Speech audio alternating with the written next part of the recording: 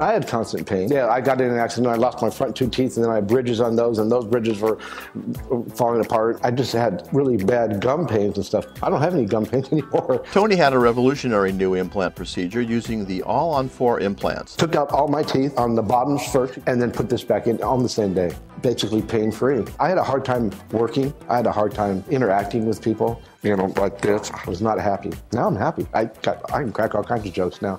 Before I couldn't.